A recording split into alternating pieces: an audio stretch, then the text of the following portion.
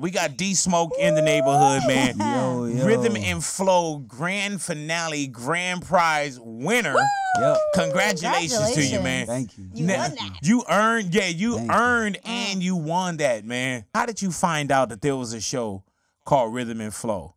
Okay, so they reached out to me, and it wasn't like it was one of the people that were involved in the show that said, "Hey, this is happening. You might want to submit your application."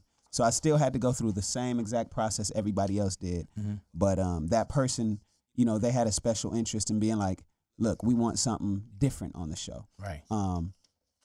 You could probably guess that I wouldn't have, you know, I don't consider myself somebody who would even subject myself to scrutiny from judges. Like, that's not my art form. You know, not at all. Like, I had a joke with a good friend before I went on. Like, I don't even picture myself finishing what I'm doing after my performance, standing up there, huffing and puffing on stage like, how was that? How'd I do? Like, no, that ain't me. You know waiting on so-called validation and criticism. Exactly. Like, at no time did you think, I'm not going to do this show? Absolutely. Yeah. The day before.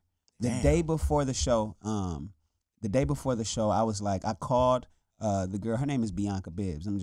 She was like, you know, I think you should do it. And a lot of contestants got those calls, like, just so they kind of courted us through the people who they wanted to see on the show, you know. But I called her and I was like, you know, I'm not gonna do it, you know, because the paperwork, although the paperwork, there's a lot of things in our favor in terms of us, you know, maintaining our independence, even if we winning money, and being able to continue our artistry as we see fit. So all of that was clear. But then there's the standard reality TV language in there that's like, anything you do, whether or not it reflects positively or negatively on your artistry, will be used on the show. And so my thing is, I don't know what situations I don't know what competitions there are ahead. So I don't know what situation you're gonna put me in to make me have to adjust to something that's outside of, you know, my comfort zone, right? And that you wouldn't voluntarily do. Yeah, exactly. Yeah. Exactly. Have you talked to Chance or T.I. or Cardi since the win? I've talked to Chance and T.I. I haven't talked to Cardi yet. Cardi's filming a movie.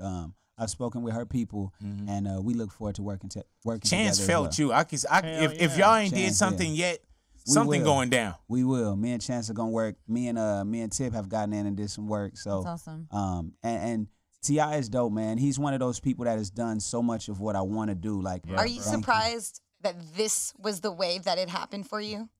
I'm blown away by that.